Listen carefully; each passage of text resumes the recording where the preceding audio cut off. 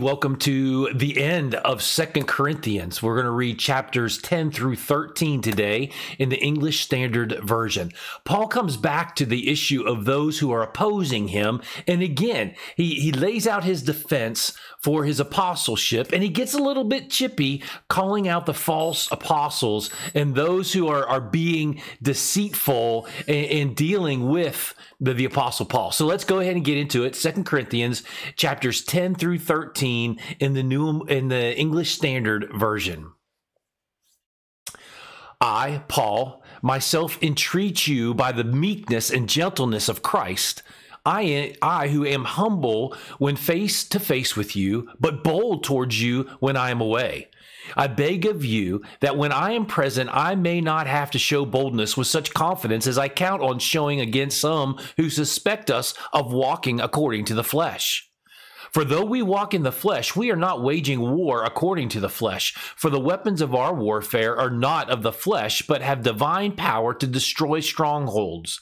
We destroy arguments and every lofty opinion raised against the knowledge of God, and take every thought captive to obey Christ, being ready to punish every disobedience when your obedience is complete. Look at what is before your eyes. If anyone is confident that he is Christ, let him remind himself that just as he is Christ, so also are we. For even if I boast a little too much of our authority, which the Lord gave for building you up and not for destroying you, I will not be ashamed. I do not want to appear to be frightening you with my letters. For they say his letters are weighty and strong, but his bodily presence is weak and his speech of no account. Let such a person understand that what we say by letter when absent, we do when present. Not that we dare to classify or compare ourselves with some of those who are commending themselves, but when they measure themselves by one another and compare themselves with one another, they are without understanding. But we will not boast beyond limits, but will boast only with regard to the area of influence God assigned to us to reach even to you. For we are not overextending ourselves as though we did not reach you. For we were the first to come all the way to you with the gospel of Christ. We do not boast beyond limit in the labors of others, but our hope is that as your faith increases, our area of influence among you may be greatly enlarged, so that we may preach the gospel in lands beyond you without boasting of work already done in another's area of influence. Let the one who boasts, boast in the Lord, for it is not the one who commends himself who is approved, but the one whom the Lord commends. I wish you would bear with me in a little foolishness. Do bear with me. For I feel a divine jealousy for you, since I betrothed you to one husband, to present you as a pure virgin to Christ. But I'm afraid that as the serpent deceived Eve by his cunning, your thoughts will be led astray from a sincere and pure devotion to Christ. For if someone comes and proclaims another Jesus than the one we proclaimed, or if you receive a different spirit from the one you received, or if you accept a different gospel from the one you accepted, you put up with it readily enough. Indeed, I consider that I am not in the least inferior to these super apostles. Even if I am unskilled in speaking, I am not so in knowledge. Indeed, in every way we have made this plain to you in all things. Or did I commit a sin in humbling myself so that you might be exalted because I preached God's gospel to you free of charge? I robbed other churches by accepting support from them in order to serve you. And when I was with you and was in need, I did not burden anyone, for the brothers who came from Macedonia supplied my need. So I refrained and will refrain from burdening you in any way. As the truth of Christ is in me, this boasting of mine will not be silenced in the regions of Achaia. And why? Because I do not love you? God knows I do. And what I am doing, I will continue to do in order to undermine the claim of those who would like to claim that in their boasted mission, they work on the same terms as we do. For such men are false prophets, deceitful workmen, disguising themselves as apostles of Christ. And no wonder, for even Satan disguises himself as an angel of light. So it is no surprise if his servants also disguise themselves as servants of righteousness. Their end will correspond to their deeds. I repeat, let no one think me foolish. But even if you do, accept me as a fool, so that I too may boast a little. What I am saying with this boastful confidence, I say not as the Lord would, but as a fool. Since many boast according to the flesh, I too will boast. For you gladly bear with fools, being wise yourselves. For you bear it if someone makes slaves of you, or devours you, or takes advantage of you, or puts on airs, or strikes you in the face. To my shame, I must say, we were too weak for that.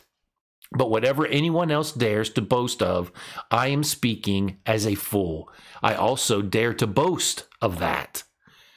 Are they Hebrews? So am I. Are they Israelites? So am I. Are they offspring of Abraham? So am I. Are they servants of Christ? I am a better one. I am talking like a madman, with far greater labors, far more imprisonments, with countless beatings, and often near death. 5 times I received at the hands of the Jews the 40 lashes less one. 3 times I was beaten with rods. Once I was stoned. 3 times I was shipwrecked. A night and a day I was adrift at sea, on frequent journeys, in danger from rivers, danger from robbers, danger from my own people, danger from Gentiles, danger in the city, danger in the wilderness, dangerous at sea, dangers from false brothers, in toil and hardship, through many a sleepless night, in hunger and thirst, often without food, in cold and exposure, and apart from other things, there is the daily pressure on me of my anxiety for all the churches. Who was weak? And I am not weak.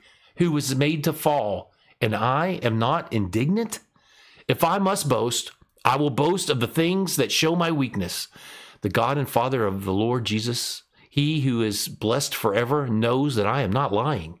At Damascus, the governor under King Aretas was guarding the city of Damascus in order to seize me, but I was let down in a basket through a window in the wall and escaped his hands. I must go on boasting. Though there is nothing to be gained by it, I will go on to visions and revelations of the Lord. I know a man in Christ who 14 years ago was caught up into the third heaven. Whether in the body or out of the body, I do not know. God knows. And I know that this man was caught up into paradise. Whether in the body or out of the body, I do not know. God knows. And he heard things that cannot be told, which man may not utter. On behalf of this man, I will boast. But on my own behalf, I will not boast, except of my weaknesses. Though if I should wish to boast, I would not be a fool, for I would be speaking the truth. But I refrain from it, so that no one may think more of me than he sees in me or hears from me. So to keep me from becoming conceited because of the surpassing greatness of the revelations, a thorn was given me in the flesh, a messenger of Satan to harass me, to keep me from becoming conceited. 3 times I pleaded with the Lord about this, that it should leave me. But he said to me, my grace is sufficient for you, and my power is made perfect in weakness. Therefore I will boast all the more gladly of my weaknesses, so that the power of Christ may rest upon me. For the sake of Christ, then, I am content with weaknesses, insults, hardships, persecutions, and calamities. For when I am weak, then I am strong. I have been a fool. You forced me to it, for I ought to have been commended by you. For I was not at all inferior to those super apostles, even though I am nothing. The signs of a true apostle were performed among you with utmost patience, with signs and wonders and mighty works. For in what were you less favored than the rest of the churches, except that I myself did not burden you? Forgive me this wrong. Here, for the 3rd time, I am ready to come to you, and I will not be a burden, for I seek not what is yours, but you. For children are not obligated to save up for their parents, but parents for their children. I will most gladly spend and be spent for your souls. If I love you more, am I to be loved less? But granting it that I myself did not burden you, I was crafty, you say, and got the better of you by deceit. Did I take advantage of you through any of those whom I sent to you? I urged Titus to go and sent the brother with him. Did Titus take advantage of you? Did we not act in the same spirit? Did we not take the same steps? Have you been thinking all along that we have been defending ourselves to you? It is in the sight of God that we have been speaking in Christ, and all for your upbuilding, beloved.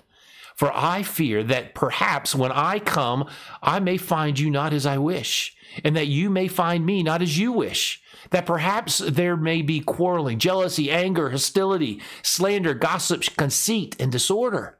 I fear that when I come again, my God may humble me before you, and I may have to mourn over many of those who sinned earlier and have not repented of the impurity, sexual immorality, and sensuality that they have practiced.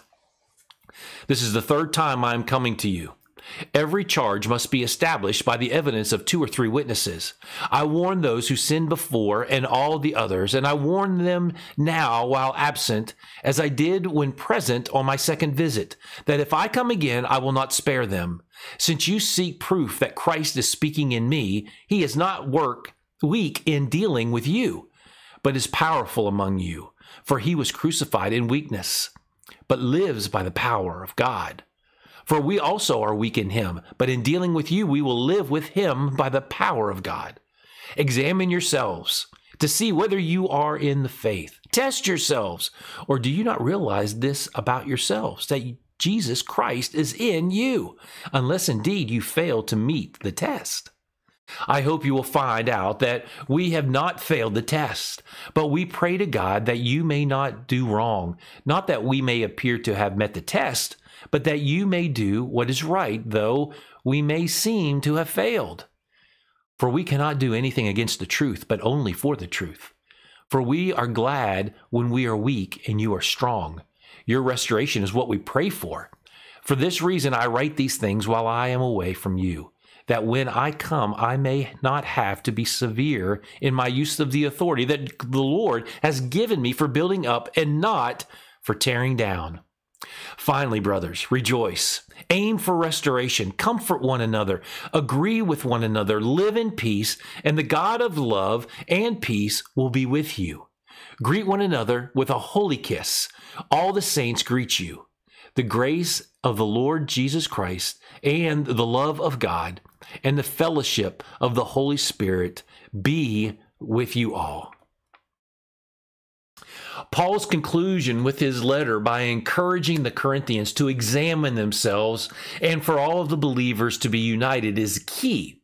It's a good way for us to end this letter with a self-examination and a call to build the body up, to build the church, to help it to stay united and to be an encourager. Be that encourager. Have a great day. Bye.